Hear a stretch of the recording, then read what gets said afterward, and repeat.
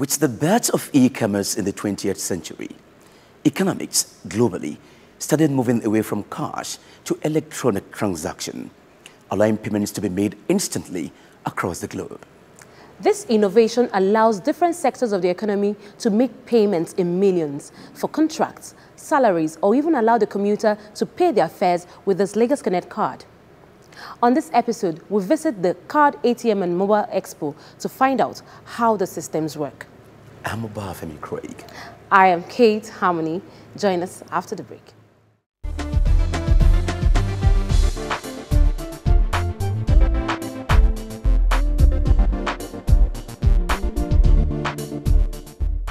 This is the news update on Lamata FR. Lagos Metropolitan Area Transport Authority Lamata has participated in this year's Public Service Week celebration. The Public Service Week, with the theme, The African Charter on Values and Principles of Public Service and Administration, a tool for enhancing governance in the open government era, is used to draw attention to the contributions of those working in the public service development of the state's economy. The celebration opened on Monday, 17th June, with various activities, including exhibition by agencies on their projects and activities, annual public lecture, long service award, and recognition of outstanding public servant, work for fitness, Jamaat, and interdenominational service. Construction of the second phase of the Blue Line Rail project has commenced. This followed appreciable work carried out on the first phase of the project between Mile 2 and the National Theatre.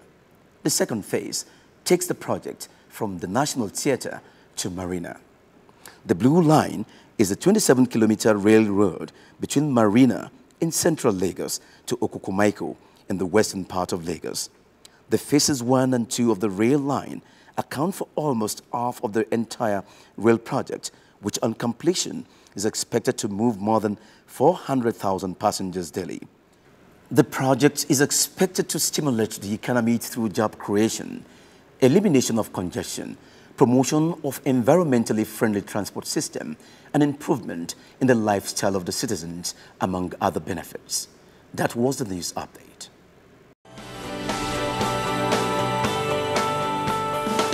Basically, what Lamata does is to coordinate public transportation in Lagos State, and we came up with a transport master plan. Developed together with the World Bank, the objective of this plan is finding long-lasting solutions for the problem of transportation in Lagos.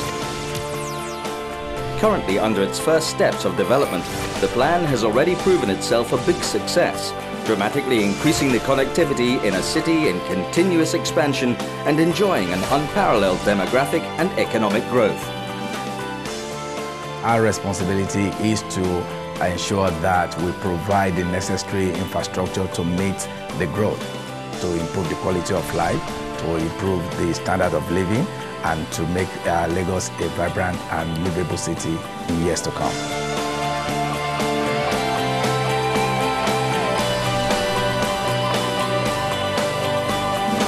Lamata, think transport. And now for some safety tips.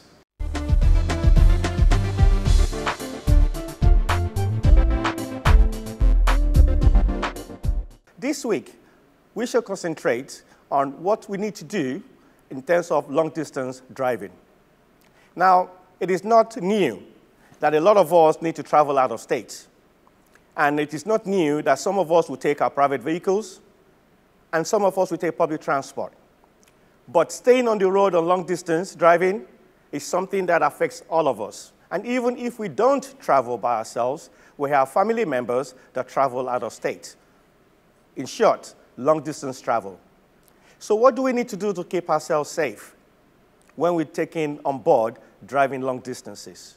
If you're going by with your own car, with your own private car, it doesn't matter whether it's you who's driving or whether it's your spouse or even a professional driver.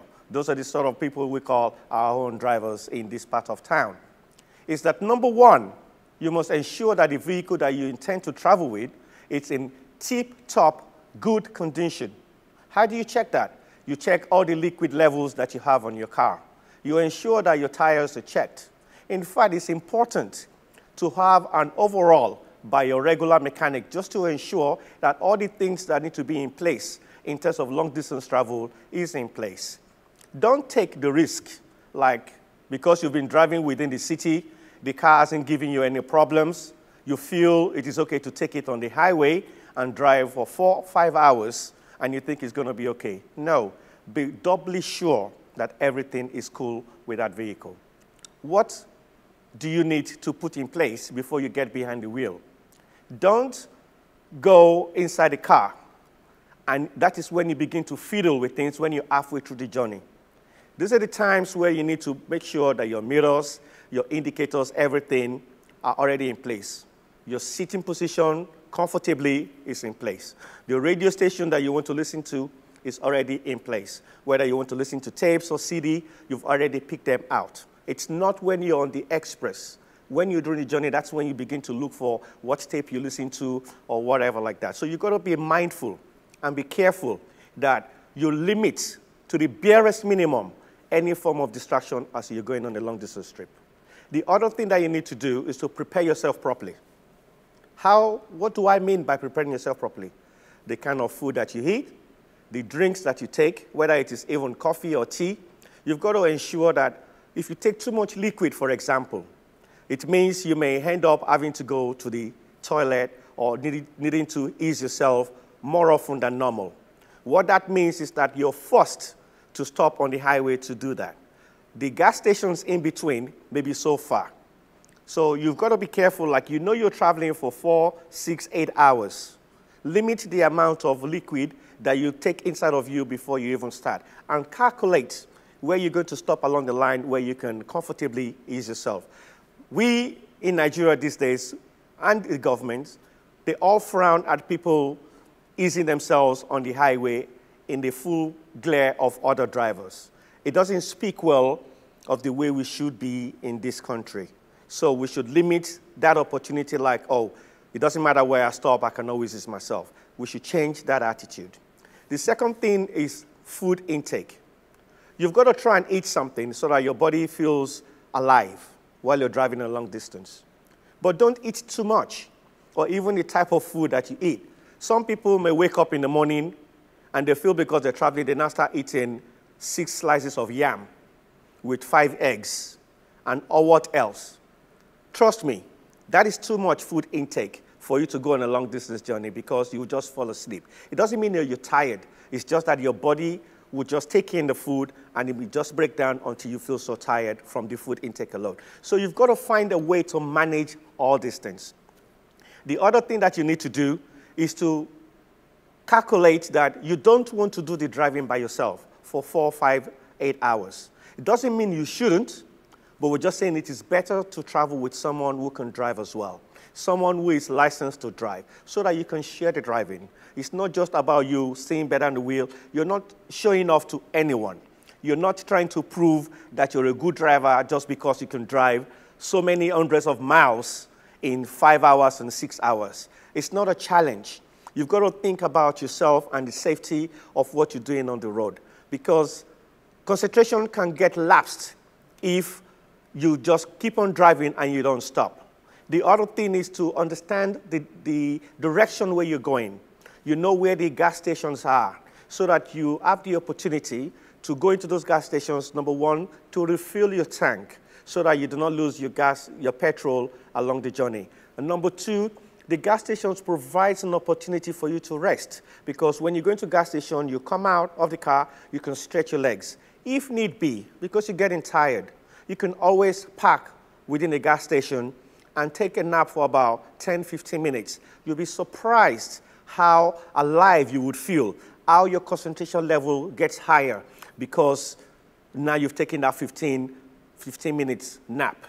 The other thing that you need to do is to ensure that even because there are not so many gas stations on the route, that you have backup drinks in the car, you have backup snacks in the car, you have everything that you need. You even have napkins, you even have a water tank, all the things that you feel you may need along the journey. Reason why you don't want to break down on the highway away from stations and you do not know how to help yourself immediately. The other thing that we also need to do, for those of us who are not members of breakdown companies, I think it's important that we begin to look at that and be a member of all those rescue vehicles and rescue companies, so that if indeed, by chance, mechanically the vehicle breaks down, you can always call on them to come and rescue you from where you are. The other thing that you need to do as well is to ensure that your telephone batteries are fully charged. You never know when you would need to call someone for help or whatever it is. So all these tips are very important when you're going a long distance. Don't drive by yourself if you can avoid it. Make sure that your petrol is full, your petrol tank is full, so that you do not need to have too many stops along the way. Make sure that you sleep well overnight before you embark on a journey. Do not drink and drive on a long distance. That would make you go to sleep. Do not overeat, because that would tire your body. Ensure you know where you're going so that you can plan where you're going to refill your tank along the way. Plan that you're going to sleep when you get to those gas stations, 10, 15 minutes, and always talk to yourself that you're not in a particular hurry to reach the other side, because having that in mind means you probably want to overspeed and do things that you shouldn't do, and that makes your whole journey unsafe. And that's our safety tips for long-distance driving in this part of town. Thank you.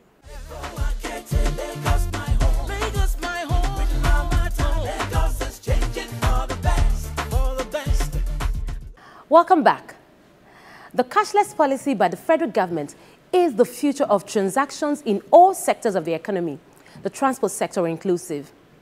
And this was the focus of an ATM card and mobile expo which recently held in Lagos, where Lamata and its e-ticketing vendor, e-purse system, were represented.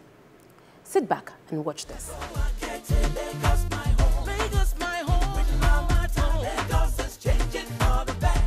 The beauty of any transport system is embedded in intermodal passenger transport, which is also called mixed-mode commuting. The Lagos State government is resolute in its promise to deliver a multimodal transport system that would promote easy movement, support businesses, social well-being, and economic prosperity of the people as well as the environment, now and in the future.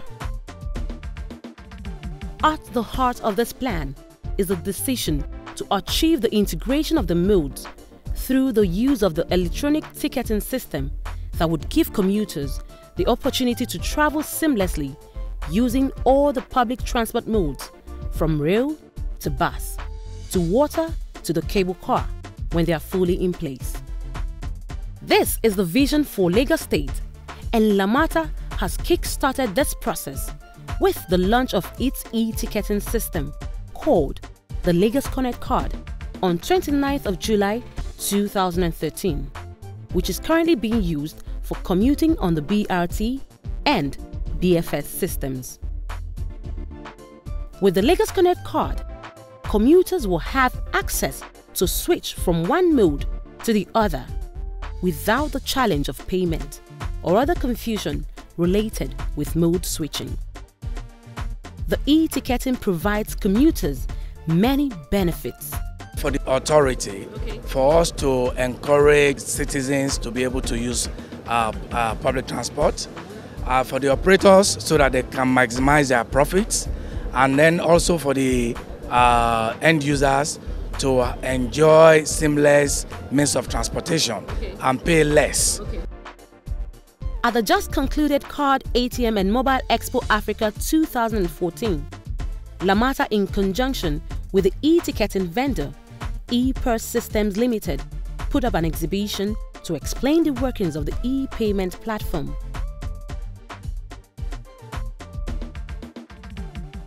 Day-to-day activities all over the world are becoming automated. The need to provide an effective and efficient transport system cannot be achieved without proper consideration to international best practices. The Lagos State government recognizes this revolution, hence the launch of the Lagos Connect Card in July 2013. here at the ATM Card and Mobile Expo 2014. Lamata is here to showcase its involvement in the e-ticketing and electronic card payment system for transportation. Now, Lamata's vision clearly states that it wants to be the foremost facilitator of a sustainable and effective integrated transport system. Lamata itself was started about 2002.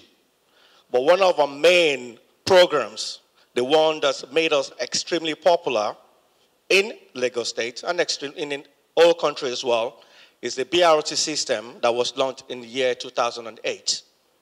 In 2009, we launched the BFS scheme. Now, there's a difference between the two. The BRT system is where part of the corridor itself has segregated lanes. The BFS scheme in the Iyanokpaja, Igondo area is one where the roads is shared with other modes of transport or other road users as well. But that was started in 2009. And then the electronic ticketing system itself, even though we had a pilot program started in the year 2012, but literally it got started where people could use the card system last year, July. The paper ticketing system in Nigeria and in Lagos especially has challenges. The first one is ticket recycling. That is, how do I put that? Ticket recycling means you find a way not to give half of your ticket away. So you find a nice way to keep it, and then you can keep on using it for days and nights until you're caught. And if you're caught, you probably prostrate and kneel down and start begging, typically. So ticket recycling, which leads to fraud. So where there is money, and people can make money, doesn't matter how small it is, the issue of fraud would always come to play a part. Then there are fake tickets. You wonder how that happens. But then in Nigeria, I think we have special skills, or some of us have special skills, that we can copy anything. Doesn't matter where you've brought it. We can copy ourselves. The only reason why we don't copy ourselves in Nigeria is because we don't like the competition. So we just keep on copying other things, but not human beings anyway. So we have fake tickets issues. And the other problem that we have littering of those tickets all over the place. For some of us that use the bus routes or even use the corridor, if you go around Ojota, you would actually think you're in Mile 12 Market. You just find paper tickets littered all over the place, and it doesn't look well. It doesn't bode well for a city that wants to be mega and a city that wants to be comparable to other cities in the world. Really, the ticket system is outdated. It causes a lot of problem, and environmentally and visually, it really, really isn't nice. This is an example of the card. For those of you who do not ride BRT, for those of us who do not believe in the e-ticketing system, this is a typical example of a card that would allow you to travel. That is the plan, to travel on any mode of public transport in Lagos. The time would come when, if you decide to go on Keke Napep and Okada, your little streets, and the water transportation, and the taxis, and the BRT system, that you would only need this card.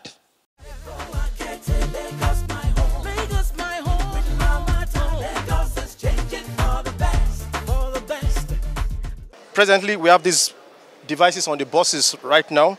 For BRT, we have, if you look at the buses, we have two devices, one in front and one at the back. So the one in front is meant to actually take, when you come in with their cards, the commuters have already gotten these cards. They have these cards, and once you have the card, you come in and you tap in. Once you tap in like this on this device, the system shows how much you have on your card. And assuming that you are entering from Maryland and you are alighting at Mile 12, so what this means is that you are coming from here, and when you get to this stop, you tap out, and the system takes the fare. How does it affect pricing and convenience? Okay, it is very convenient in the sense that you don't have to, like what we're trying to do is we don't have to get to the bus stop to go and buy paper tickets. Once you have your card, you already put your money in it, and you know, it's just touch and you get to the bus station, you just tap in, and when you get there, you tap out, so you don't need change. How safe is this card? It is very secure. The cards are very safe in the sense that once you load your money in it and peradventure you lose the card, you can call in. There are numbers on the card which you can call. They are actually toll-free lines. When you call the line, you call the office. Our customer care people are there to call, listen to your calls, and you tell them what's happened to you, and you tell us the number of the card, because when you get the card, you register the card, so we have your details on our back end. So what this means is that you tell us the number of the card, or you just tell us maybe your maiden's name, what you used to register that card. So once you tell us that, we'll be able to identify the card and we block it. So anybody that sees the card and takes it to the device to tap in, the system shows blacklist. So it means the card has been blocked, and we can actually transfer the money on that card back onto a new card that you are going to get now. So your money is very secure as long as you quickly tell us to block the card. So we do that and your money is secure. Nobody can use it.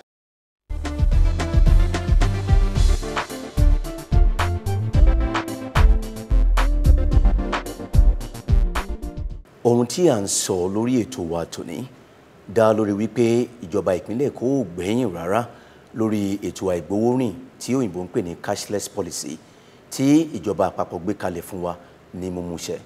Èyí tó mú kí ilé-iṣẹ́ Lamata pèsè lílo káàdì tí à ń pè ní Lagos Connect card fún ọkọ̀ BRT tí a tún lè lò ní ọjọ́ iwájú fún ọkọ̀ ojú irin àti ọkọ̀ ojú omi tí ìjọba ìpínlẹ̀ Èkó ti ṣe ètò sílẹ̀ fún. Gẹ́gẹ́ bí a ti mọ̀, lílo káàdì yìí ò wọ́n rárá. A lè lò lóòrèkóòrè àti ní ìgbàkúgbà tí kò bá sí owó ní àpò wa. Una know say Lagos State government no dey carry last for this cashless policy wey federal government don introduce give us. Na im make Lamata come introduce the card wey dem dey call Lagos Connect card, wey you fit load, use am for BRT, for railway, even on top water. You know say e safe, e no too cost, and you go fit use am even when money no too dey your pocket. Use the details now appearing on your screen to connect with us.